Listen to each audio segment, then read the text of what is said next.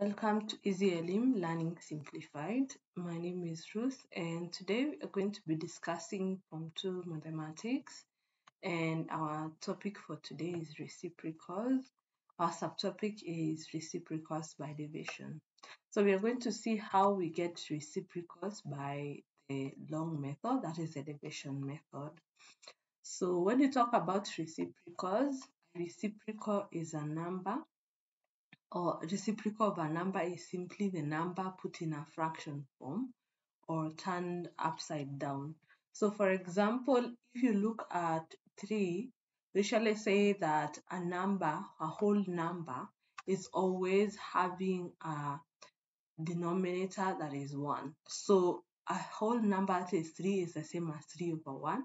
If you turn this upside down, it becomes 1 over 3. You can see it has turned into a fraction of 1 over 3.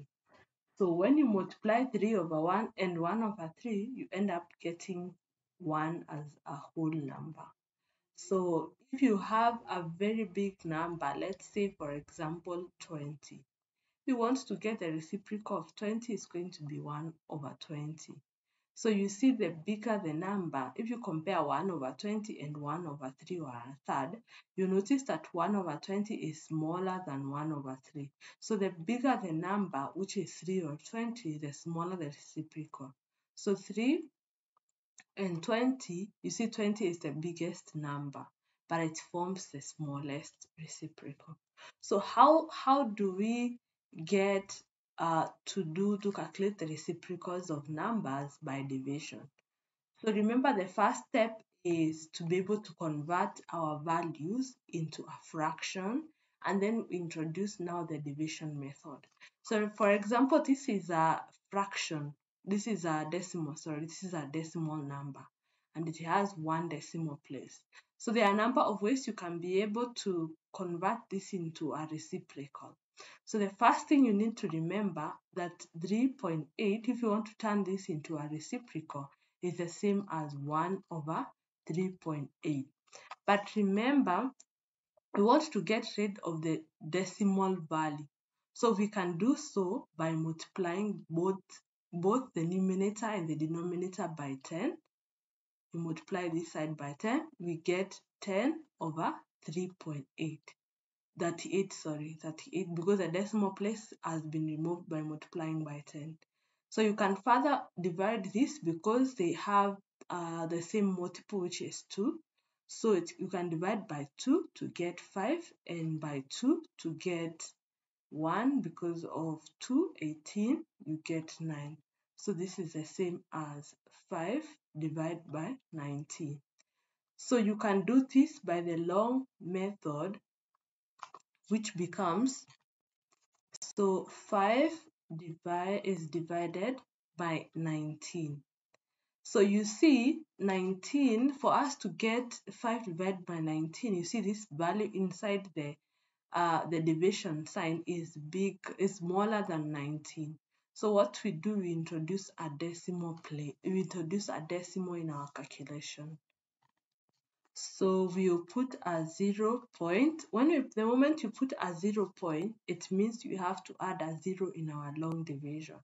So 50 divided by 19. So we pick the closest, which is 2, which will give us 38. So this becomes, 50 minus 38, this becomes 12.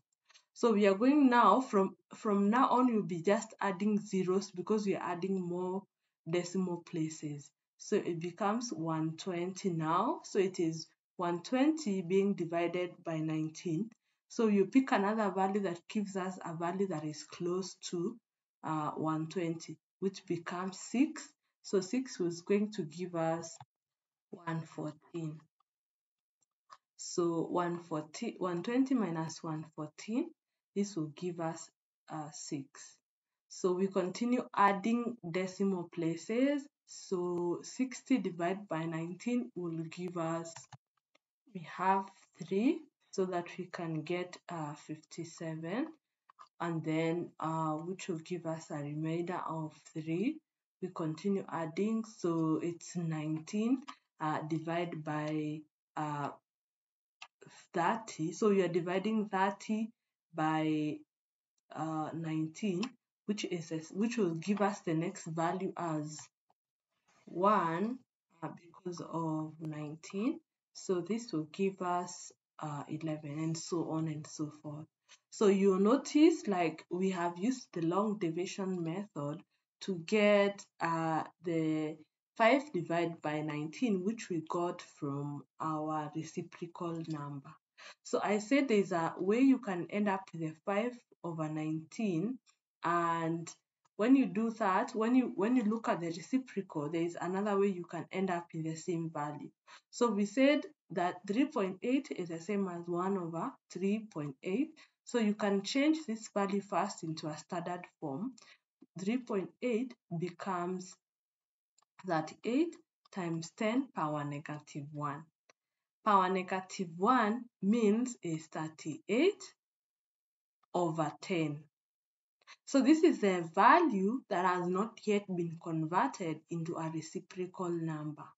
So when you convert it into reciprocal, it's the other way around. It becomes now 10 over 38. Either you choose to go to this direction or this direction, at the end of the day, you're going to end up getting the same value. Let's look at another question. So we have another decimal value, which is 4.2. So you can choose to make it into a standard form, which is 42 times 10 power negative 1, which is the same as 42 divided by 10. If you do the reciprocal of 42 divided by 10, it becomes 10 over 42, which is the same by divide by 2, you get 5. Divide by 2, you get 21. So it becomes 5 over 21. Or you do 1 over 40, 4.2, and then you multiply by 10 both sides to get 10 over 42, which is the same as 5 over 21. And then after that, you continue with the long division. That means you are dividing 21 divided by 5. So 5 divided by 21. So the first thing, because 5 is smaller than 21, we introduce a decimal place, which gives us 50. So if we multiply by 21 by 2, we are going to get 42, which is the closest. If you subtract 42 from 50, you get 8. We continue adding the 0. So next, you're going to look for a value that gives us a number that is close to 80, and this is going to be 21 times 3. So 21 times 3 will give us 63. So you put the 3, which gives us 63. So if we do the division, it's going to be 17. So you still see the 17 is smaller. We continue adding 0 because it's the next division number. If we multiply 21 times 6, for example, we are going to get 21 126. If you multiply by 7, 21 multiplied by 7, you get 147. And if you multiply 21 by 8, you get 168, which is close to the value that we want. So it means 21. If you divide by 170 by 21, we are going to put 8 so that we can get 168, which will give us 2. And then if we add, you see this is 0. And you see this value is still smaller and almost close to the value we want. So we add a 0 and continue with the process. So it goes on and on and on until you get the final value. You can see we have the answer and some remainder values. So we can continue with the calculation. So when you look at another number, the reciprocal, getting the reciprocal by long division method, we have 12. So this is a whole number. It doesn't have decimal, so the reciprocal will be 1 over 12. So this is the same as 1 divided by 12. So we add the decimal to get 10, but you see the value is still very low. So we add another 0 and then we add another 0. So that makes the value to be close to what we want to get at the end of the day. So if you multiply 12 by 7, for example, you're going to get 84. If you multiply 12 by 8, you're going to get 96, which is closer to what we want. So we are going to add 8 into our value on top here. We get 96. So it's 100 minus 96, which gives us 4. So we need to add another 0, just like we said. So if you multiply 12 times 3, you're going to get 36, which is closer to what we want. So this gives us 3 here, so that we can get 36, and it goes on and on and on. 3 again, 36, and then 4, 3 again. So it's a value that repeats itself continuously. So you see how we use the long division. Remember, we convert that value into a reciprocal first. If it's a decimal value, you change that decimal value into a standard form so that it can work better for you. And then after that, you do the long division method. When you do the long division method, you're going to get some decimal values, and you've seen how we work out the long division method. So that brings us to the end of reciprocal by long division. It's just basically the normal long division as you've seen in our calculation, but the only difference is you need to get the values of, if you're given decimals, you change the decimals into whole numbers by changing it into a standard form, and then you do the long division normally as we did in Form 1.